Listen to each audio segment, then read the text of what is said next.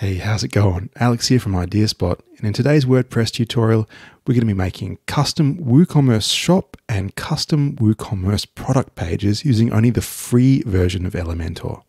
Okay, so here's our free shop page that we've made, and here's the free product template that we've made as well in Elementor. Like I said, you can totally edit these in Elementor however you like. Here's the product template, here's the shop template. So if that sounds interesting, keep watching.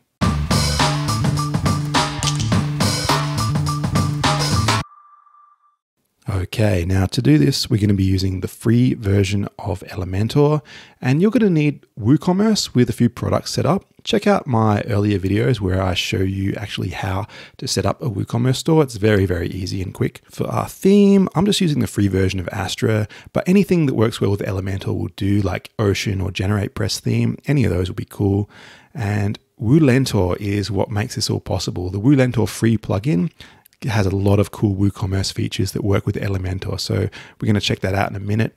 And essential add-ons for Elementor. Now that's really cool. If you're using the free version of Elementor, definitely check that out as well. It gives you a lot of free features. It's optional for this tutorial, but definitely recommend checking that out as well. Okay, like I was saying, the plugin that really makes this all possible is WooLentor. Just under plugins, add new, search for WooLentor and go ahead, install and activate that one. Now I am basing this tutorial off an Astra starter template. So I've got Astra installed and the starter templates plugin installed as well. So under appearance and starter templates, you've got all these starter templates. Any of them will do for this tutorial, but I've chosen to use the Coach starter template for this tutorial. And this is what I've come up with so far. I've only just changed the front page, added my logo, and I've added the shop to the actual menu. Now, when you install this starter template, it doesn't have WooCommerce. So we've obviously installed WooCommerce and added the shop to the menu. When you add the shop to a starter template that doesn't have WooCommerce already, all you get is the default WooCommerce shop. It's not particularly attractive and you can't actually edit it with the free version of Elementor. So that's why we're using WooLentor. In the free version, we can actually design a shop page, and we'll get to that in a minute. Now, as I said before, the only thing I've done is added shop to the menu. So that is under our customizer. In our customizer, we just go to menus and we go to our primary menu. We can add items here and we can just add our shop to that menu there, like I've already done. All I did was just add that one on, move it to where we want in the menu and hit publish. So that's all there is to that. This is the basis of our tutorial, and we can get started on making our custom shop and product pages. So for this demo, we've got our basic shop, and I've just made 4 simple products in WooCommerce for our demonstration. So here they are. And now I'm going to show you how to go ahead and make a new shop template. So let's go back to our dashboard and let's go to templates and let's go click on templates, and we are going to add a new template. This will be a page template, and we're going to call it shop template.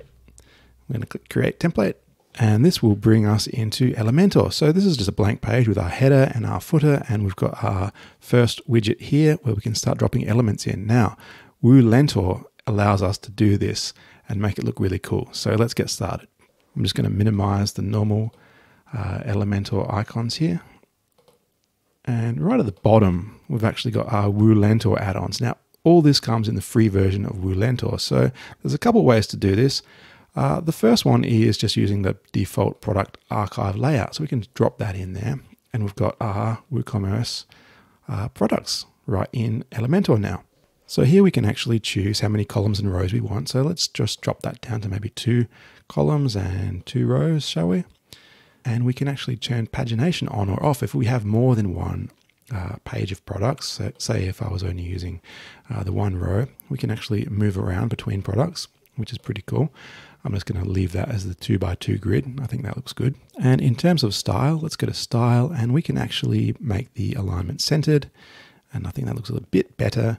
And I think that's pretty good. So that's one way of doing it. I'll show you another way of doing it as well. So back on our WooLentor elements, we can use this one called Universal Product Layout, which is pretty nice as well. So that actually loads up looking like this. And we can have columns as well. We can have 2 columns, for example, and looks pretty similar.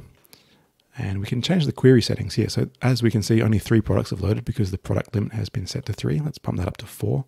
And we can search them by recent products, but you can actually filter that by a certain query. So if you just wanted your featured products or your best sellers to shop there, or you could have something that's on sale as your filter. So you can do that by however you like, and you can actually filter it by category as well.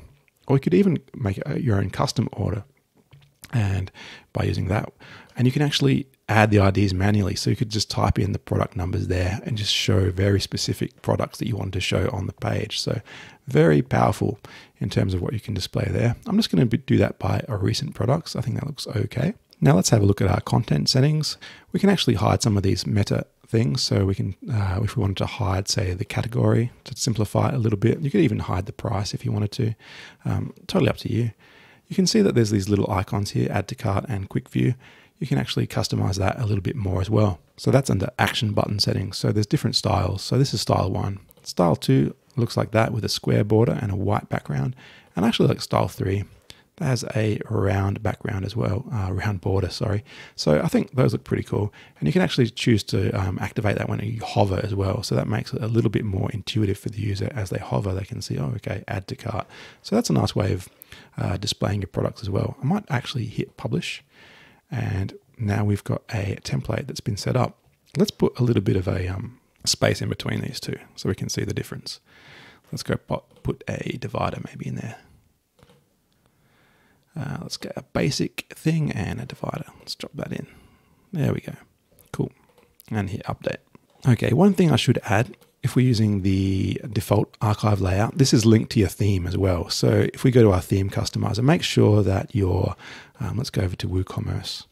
Under WooCommerce in Astra, you want to look at your product catalog and make sure that your shop columns, if you're using 2 columns in Elementor, make sure you're using 2 columns in your shop columns as well. So usually that's set to 4, I think, often, and it'll mess up the Elementor view if you have a different set of columns. So just make sure that's set up properly.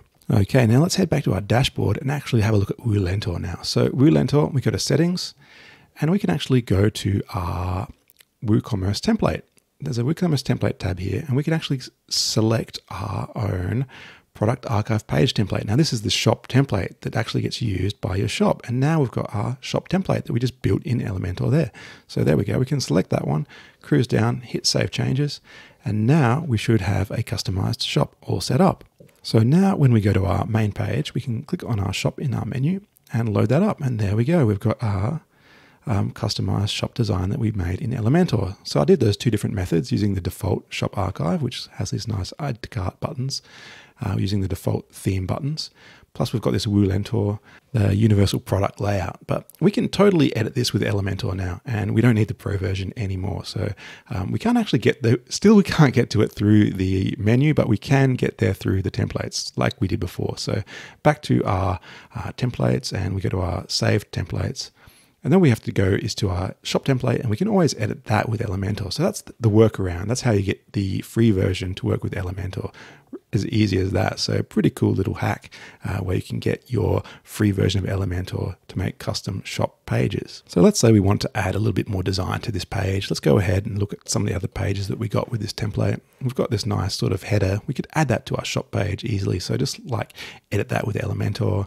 And we go ahead and I'm going to right click and copy that section, go back to our shop. Let's add a new section and paste that in there. So rather than saying Stephen's courses, let's call it digital products and hit update. And rather than having this guy, let's just have something a little bit more minimalist. So we have this little picture of the laptop there. Go ahead and insert that. So pretty cool. All we've done is add a little bit of a header to our shop page. I'd like a little bit of white space in there as well. But you get the idea. So we've got digital products, we've got our courses and ebooks here. We've got a different way of laying that out as well if you want to use the universal method or the standard product archive for WooCommerce. So a couple cool ways of doing it. I'm going to hit update there. And as we've seen before, we can go back to our actual shop page there, and let's reload that, and we can see. Only problem here is that the template looks like it's messed up. We haven't got a full width on our header. Not too difficult to fix that. I'll show you how to do that. So let's get our dashboard open again. I'm going to open that in a new tab. And all we have to do is go to our pages. So we've got pages there, all pages. And we should have a shop page there. So let's go ahead and edit that shop page. And all we need to do with that is let's change our content layout. So rather than using the customizer setting, let's just go full width stretched layout, hit update. And if we've got any luck, that should have fixed the issue. So let's reload that. Bam, there we go. So full width template, we've got our shop. We're using a couple different methods. Just go with whatever you feel like and delete the section that you don't like, but that is all there is to it. So custom shop page, Elementor, free version, hit like right now, because where else are you going to get this kind of info? Only on IdeaSpot. Okay, so from here, let's load up one of our products and see what it looks like. So that is the default WooCommerce product page. So you've got a bunch of stuff here. Again, we can't edit this in another Elementor, but we can use the WooLentor templates to edit this, same as the shop page. Well, similar. So let's go ahead and try that. So again, we head back to our dashboard, we go to WooLentor, and we're going to have a look at our templates library. Now, we actually get free templates in the free version. So how cool is that? They've actually got shop and product detail pages. So even if we don't want to design our own shop, we could have actually used, I think they've only given us one in the free version, but I mean, it's still pretty cool. One free shop template. If you don't want to design your own template, you can use this. This is a bit cleaner than the actual default WooCommerce one, so that's kind of interesting at least. The other thing they've got though is the, let's go back to our library, the product detail page. Now this is pretty good. Product details style 1. So this replaces our products page. So we're going to look at those products. This is the default WooCommerce one. We're going to use one of these ones from the WooLentor template library. So let's go ahead and import the product one, this style of template. So that's been successfully imported into our templates. So I'm going to close that out. Let's go to our templates. We've got save templates. And there we go. We've got product details style 1. We can edit that with Elementor. So here we go. We're loading it up. And now we've got a demonstration of what that template actually looks like. So you can go ahead and change this around in Elementor. So say I don't want that little training piece of meta there. I'm going to go ahead and delete that. And you can actually click those pencils and see what they are. So that's the product data tab. You've got your product description in there, and you can change the sizing and stuff, and backgrounds and column widths and things. So you can do a little bit of tweaking to your product pages. I actually think this is pretty good by default. I just wanted to get rid of that category down there. So now we head back to our WooLentor plugin and we go to the WooCommerce template, and all we have to do is change our single product template. So we're going to build that using the product details page style 1 that we just set up in Elementor. So let's just do that. Scroll down, hit save, and now we should have a new, let's reload this thing, and there we go. We've got our new product page from Elementor using this template that we got for free. The only thing here is we don't have any header on that page. Now, easy to get around that too. Let's head back to our dashboard. We're going to go to templates. Let's look at those save templates. And this is the template we were using. We're going to edit that. I'm sure all that issue is that we are using, the template is the Elementor canvas. So that's a blank canvas with no header. Let's just go ahead and use the default template. Hit update. And let's head back to our product and let's reload that. And there we go. We've got our header back. We've got our footer on there as well. So all pretty cool. All looks good. And we're ready to go. We can change any of this the way we want it to look in Elementor. So now we're basically done. We've got our shop customized in Elementor. We can go ahead and click on the product, take it to our customized product layout that we did in Elementor too. We did all this for free. Free starter site, free Astra theme, free Elementor page builder. What more do you want? And like I said, you can use this for selling ebooks, for selling courses. You can even make a dropshipping website. I've put a couple of suggested videos there, so check those out and make sure you hit subscribe because it's just too much to cover in one session. You're going to want to subscribe and work through my videos one by one, bit by bit. Thanks for watching, and I'll see you next time.